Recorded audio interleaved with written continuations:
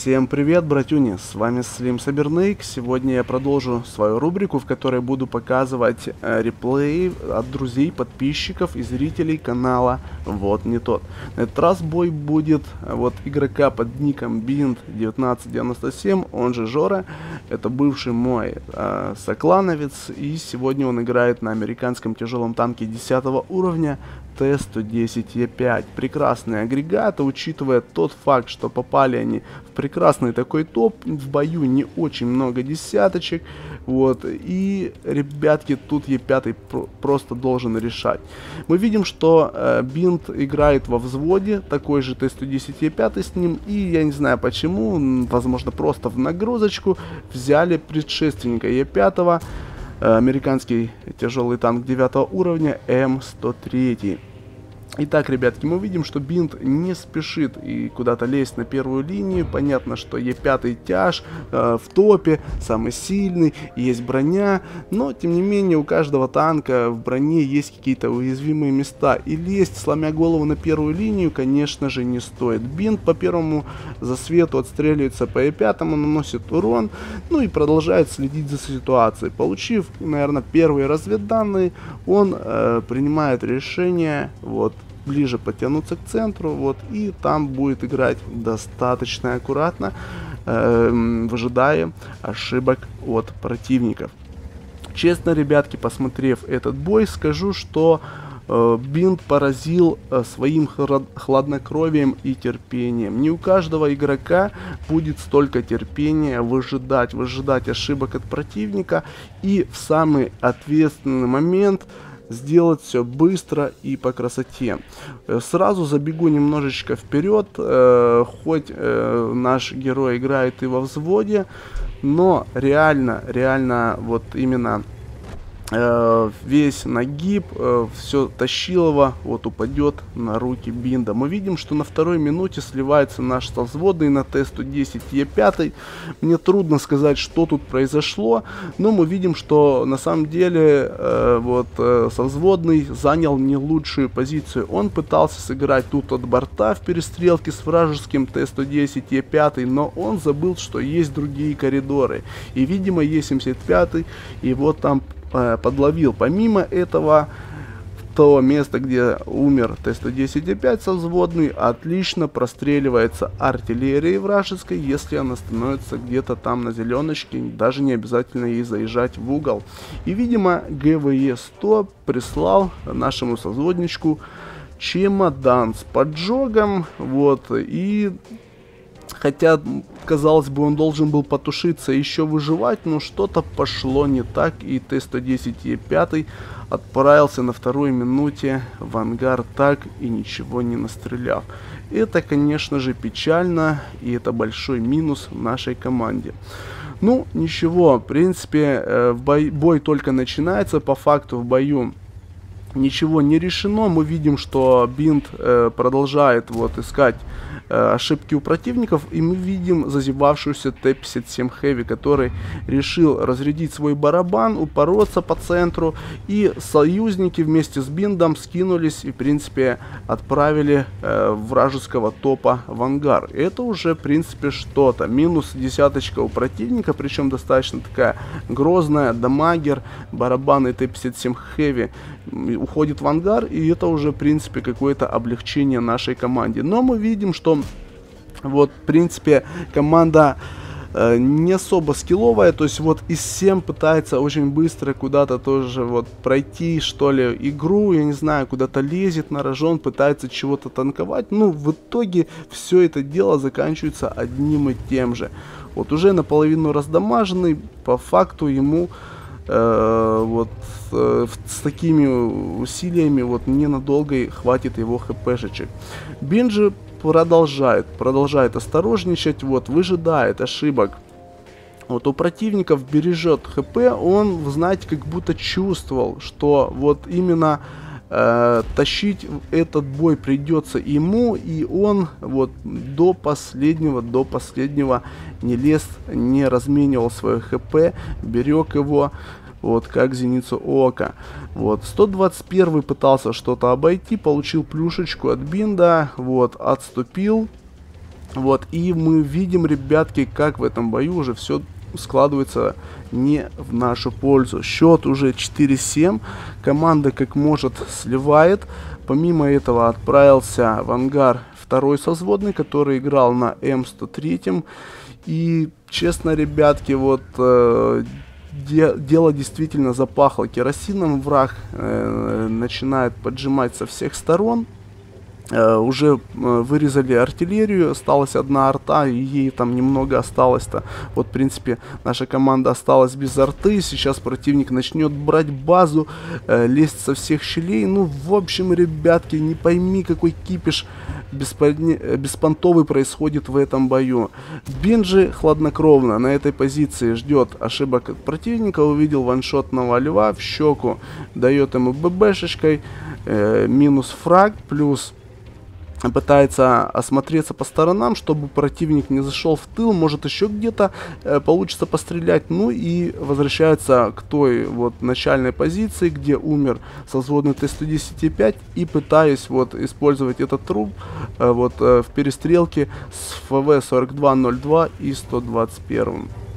И вот наших союзников становится еще меньше.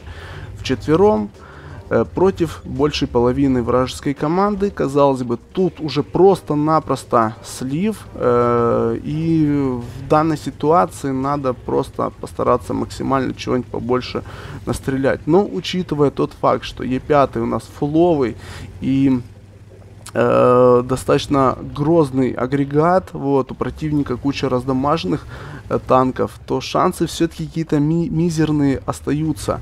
Что делает Бинт? Он пытается где-то вот нанести урон, что ли, вот прострелить, но при этом все-таки продолжает вот осторожничать, не терять хп. Видит, что 121 упоролся на ИСа 7. Как уже и говорилось, что ИСу 7 немного там осталось, парень рвался к победе. Вот Бинт попытался вот завязаться схватку 121, 121 уходит, и в этот момент прилетает чемодан от ГВЕ-100. То, о чем я говорил, что вот в это место простреливает арта, плюс мы видим, что ФВ-4202 по уму обошел, зашел в тыл и начинает раз за разом раздамаживать нашего героя. ХПшечек осталось уже не так уж много, ну точнее половина, но это, конечно же, печально.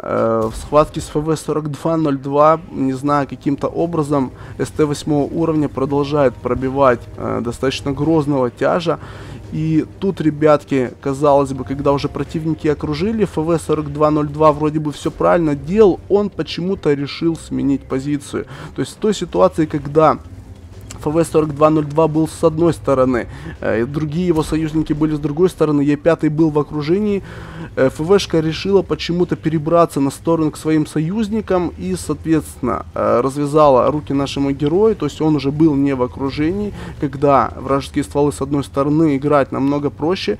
Бинт отправляет ФВшку в ангар и видит раш 121, который поехал забрать еще одного предпоследнего союзника, и Бинт вовремя подлавливает 121 с 2 плюшек, отправляет его в ангар, и тут в гордом одиночестве из 7, ребятки, вы видите, что происходит. В тот момент, когда, казалось бы, счет 4-11 или 4-7, я уже не помню, какой он был, в общем, неважно. Ну, казалось бы, разгрыв просто безумный, нету союзников, куча противников, вот, все достаточно плохо.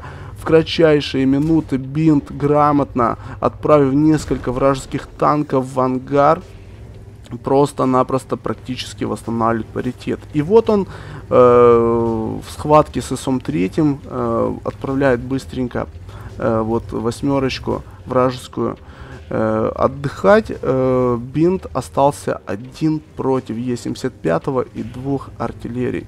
Напомню, ребятки, когда умер предпоследний союзник, Бинт остался в живых 1 против 5 врагов. Соответственно, бой идет на медаль Колобанова.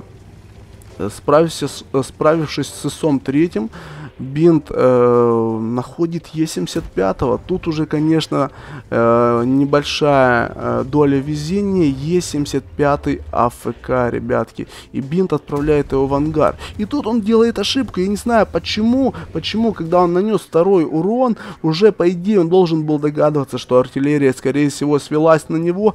Почему он не заехал обратно в город за здание, отсейвиться, отсветиться от артиллерии? Он почему-то после второго выстрела выезжает на поле. Но тут уже ВБР был на его стороне. Артиллерия всего лишь накрыла, поставила на гуслю. Вторая то ли не попала, то ли не стрельнула. Это уже не столь важно. Главное, что Бинт вышел из-за света, и он живой. Он живой, и у него, в принципе, достаточно неплохое количество хп. Ваншотнуть его может только, по идее, ГВЕ. Вот М12 тут уже как повезет. Бинт, отсветившись, едет на зеленочку к полю. Собственно, попытка вырезать артиллерию, но мы видим, что вражеская арта, она не пальцем деланная. Она тоже смотрит на миникарту, она тоже понимает, что происходит, и она, в принципе, уже давным-давно куда-то уехала. Ехать, опять же, в поле за двумя артами себе дороже.